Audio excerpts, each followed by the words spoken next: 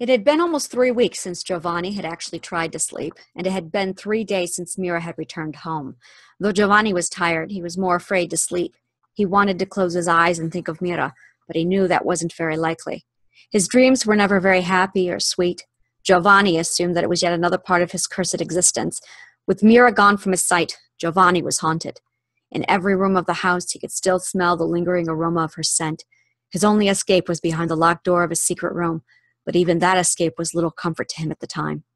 He lay there in bed, staring at the alarm clock Mira had left behind. He missed her so much, and he didn't even know why.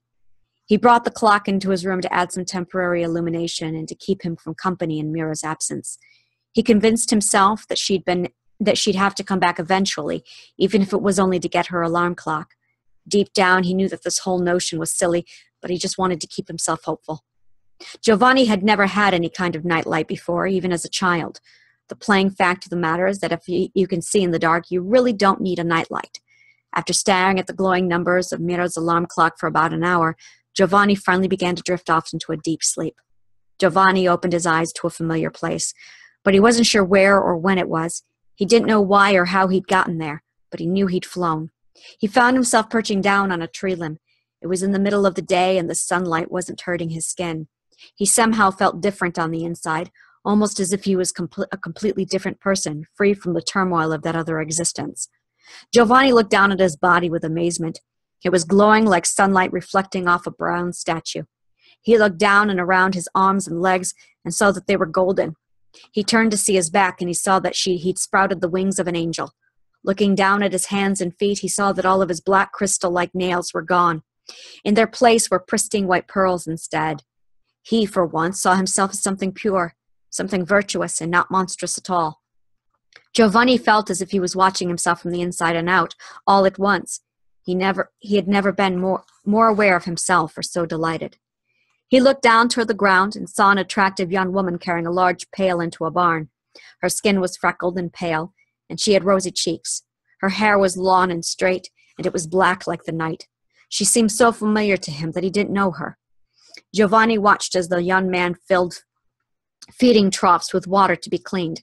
As she reached for a scrubbing brush, Giovanni could see that someone or something was following her. He sensed that trouble was on the way. He tried to call out to her, but she could not hear him. His voice made no sound. Giovanni left the tree and swooped down to the ground to achieve a closer look. There he saw a creeping perpetrator bouncing from beam to beam in the rafters of the barn. Drool slipped from the monster's mouth while it hovered over the unknowing young woman. Giovanni tried to fly up to see his fiendish stalker, but he couldn't lift his feet off the ground, and his wings would not flap. Giovanni knew something bad would happen if he could feel it in his heart, but it seemed he could do nothing to stop it. He did not understand. Why was this happening? How could he appear to be so powerful, be so angelic, and not be able to help someone in need? Giovanni refused to give up his pursuit.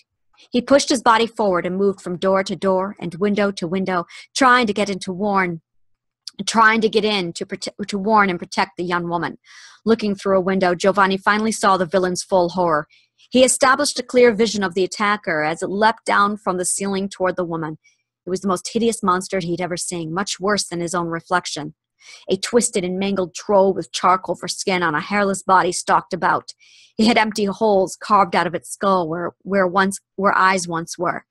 There were two large dull spikes protruding from its hunched back, where it looked as though wings had been violently ripped from its body. Its hands were made of jagged bones held together with rotting ligaments, and its feet crackled as if moved along the floor. In the troll's hands were two long golden rods that whipped back and forth, almost like lassos. Each rod was attached to the end of a large iron spike that punched through the shoulders of a young man's dying body. The rods held up the young man's body as though he were a puppet being pulled by strings. To the young woman, however, the troll simply appeared as a shadowy figure lingering around the painfully disturbed and ailing young man moving toward her. The troll maneuvered the young man's body around the girl for attack, delivering blow after blow. The monster had taken over this young man's body. It was using him as a weapon to attack this poor girl for what seemed to be the sheer enjoyment of it. It laughed a loud cackle as it threw the girl down to the ground, tearing her raggedy dress. Giovanni could see the girl's anguish and could hear her screams. Throbbing, empathetic pain consumed him in every place the girl was struck, but Giovanni could do nothing to stop it. Giovanni began to cry, weeping and sobbing. He tried to look away and he tried to get away, but he couldn't. That's when it began to happen. He became consumed with anger and hatred. Giovanni's body grew hot and began to sizzle. Smoke and steam began to rise up from his body as his wondrous glow began to fade, and he became shrouded in darkness. Everything around him began to catch fire as he began morphing into anger. The smell of burning wood and flesh assaulted his tortured senses, and Giovanni knew he was changing.